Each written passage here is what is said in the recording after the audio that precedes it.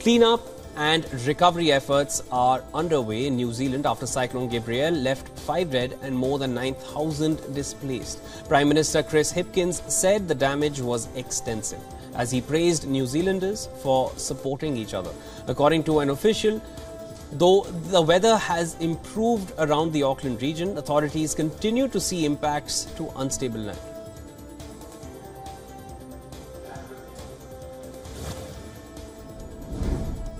A sandstorm has hit the desert city of Las Vegas. Whirling clouds of sand made driving conditions on a highway particularly treacherous. Locals complained of poor visibility as they couldn't even see in front of them. Video captured by a resident showed cars appearing to disappear into a tan-colored wall of sand as they progressed down the highway.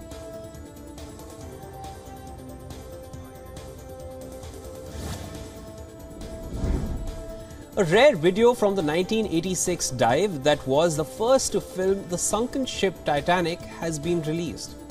The footage, captured by a team from Woods Hole Oceanographic Institution, showed the Titanic lying on the seabed after the ship sank on its maiden voyage. Efforts to locate the luxury liner began after the ship sank in 1912, but were unsuccessful until advances in deep-sea technology led to its discovery in 1985. The ship was sailing from Southampton, England to New York when it hit an iceberg and sank, and an estimated 2,000 passengers on board, some 1,500 died.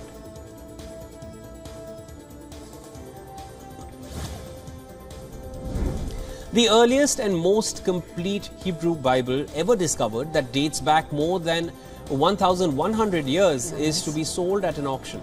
The estimate value is expected to reach $50 million.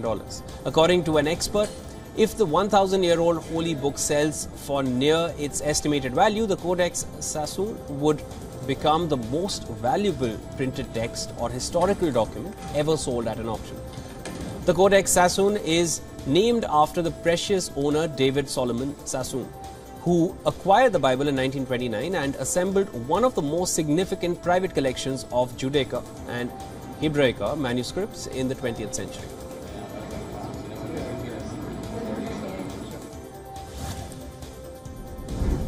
A team of Peruvian paleontologists has unearthed the well-preserved skull of a prehistoric sperm whale.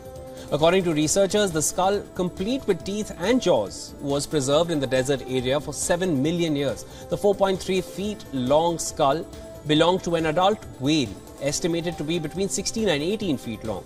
The skull has been put on display in Lima's National History Museum.